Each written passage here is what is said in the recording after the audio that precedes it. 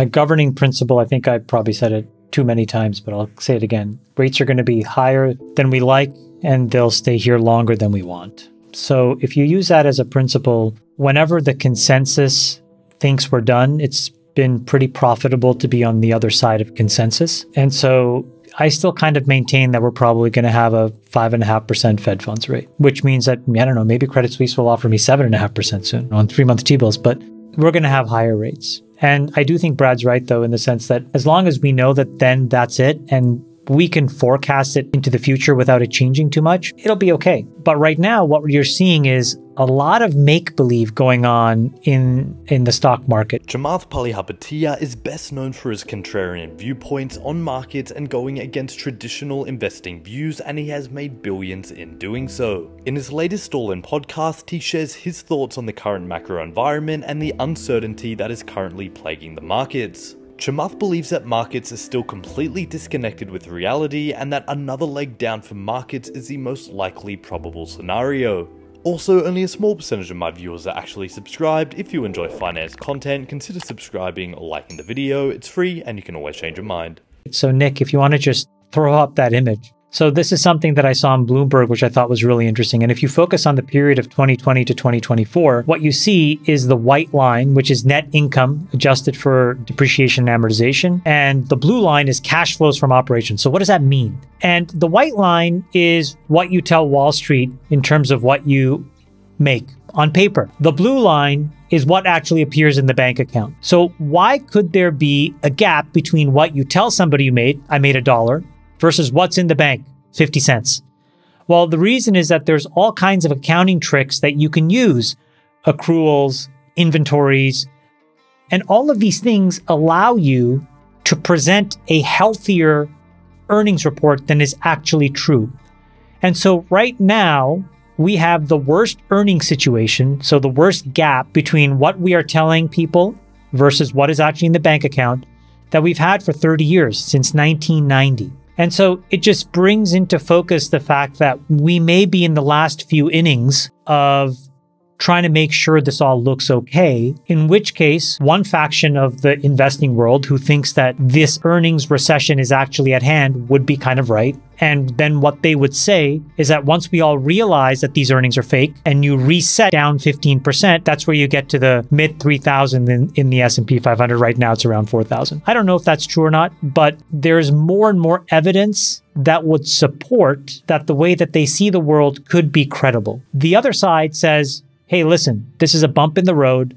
We're getting a handle on things and it's stabilizing. So even though it's higher than we'd like, it's not going to change that much. So now just think about 10, 15 years from now and let's go. And those are the folks that want to rip the money into growth stocks and tech stocks again. Stimulus is still entering the economy. It's just harder to measure. So for example, take Social Security. You have cost of living adjustments in Social Security that's lifting payments by 10 and 15% because it's backdated for what was going on last year. And remember last year, we had 2, 3, 4, 5% inflation rates. So there is more and more money coming into people's pockets that we don't realize. And we're all on the hook for that as US taxpayers.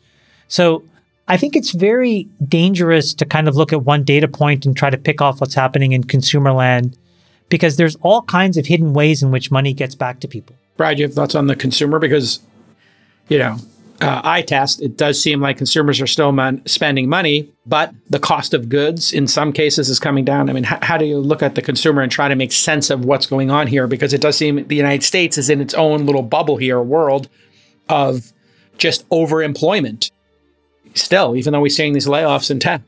Well, I would say, number one, that the pop we've seen in rates, which impacts consumers by way of higher mortgages, higher variable expenses on their credit cards, was offset over the last few months by lower energy costs. So their cost of gasoline went down. Add in the things that Chamath's talking about, and I'm not sure you took a lot of money out of people's pockets. I would say this, that again, what we're talking about here, retail sales have continued to do really well. E-commerce sales in January were quite strong. That would all be consistent with the soft landing. But here we are, again, talking about macro. I think when you spend this much time talking about macro, doing what we do, like last year, I'll be the first to raise my hand and say, like our friend Bill Gurley would say, it leads you in the wrong direction. The fact of the matter is it's totally unknown and unknowable where we're going to go over the course of the next 3 or 4 months. I think there's a better ability to predict maybe over the course of the next couple of years. But the fact is, if you would have told any, I was just with a bunch of investors who probably represent $1 trillion of public market demand, 10 or so long-only investors. If you would have told any of them that the 10-year was going to be at 396, they would have told you that the NASDAQ would be down 10% to start the year. And it did just the opposite. So I think you have a much better chance, particularly if you're playing at home, than trying to guess the direction of that. Find 5 companies that you think are going to grow and earn more money, irrespective of the direction of rates and inflation. Own those and enjoy your life. I'm looking at the world and going, Sachs, my Lord, I'm seeing great founders, great companies, and $5 to $10 million valuations, and I can buy 5, 10, 15% of these companies. This feels like the best it's been for me as an angel investor, seed fund for a long time. This is fantastic. Great deal flow. The deals are taking 6 weeks to close. We're having very thoughtful discussions. People are taking a real focused approach to how they deploy the capital. It is not YOLO. People are building models again. People are showing their CAC. They're being thoughtful about how they spend the money. They're being thoughtful about salaries and hiring. So you seem to think that, what we're seeing here is challenging or a problem. What are your thoughts on how it's affecting your day-to-day business as somebody who's a company builder? Well, let's separate 2 things. Yeah. So there's the tech ecosystem and then there's the economy as a whole. The fact of the matter is that tech already had its bubble in 2021. It had its crash in 2022. And now we're largely on the other side of that. There's still a lot of companies like we talked about that are going to need to restructure who raised during the bubble and may not have come to grips with that. But if you're talking about new investment, new rounds, new companies that are starting with a clean sheet of paper and a blank slate, you're right. Things seem good and normal, right? People are making intelligent investments. And obviously, the innovation cycle doesn't have anything to do with the macro picture. I mean, technology wants to evolve, and it's great engineers and product people who drive those ideas forward. And they're not thinking about interest rates. I never thought about the Fed funds rate at all when I was a founder running companies. So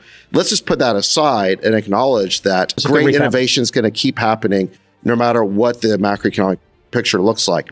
That being said, I mean, just for the listeners of the show who aren't startup founders, I tend to be a little bit gloomy about the macro picture right now because, yeah, it's true that what Brad said, that we've had good economies with 5% rates before, but I think you also have to look at the pace of change or the rate at which the Fed funds rate has been going up. And if you look at the chart of rate increases, it is a very steep chart of rate increases. And I just think that for the last decade or so, we've been operating in this like zero interest rate or ZIRP environment with lots of monetary stimulus. And I think a lot of companies, a lot of parts of the economy got addicted to that stimulus. They got hooked on drugs. Now, all of a sudden, you're putting them through withdrawal very, very quickly.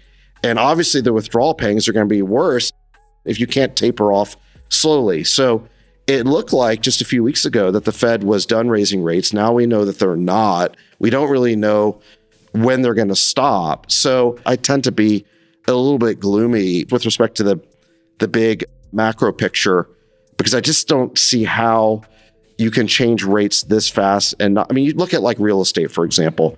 We just saw the first year-over-year decrease in the housing market in a while.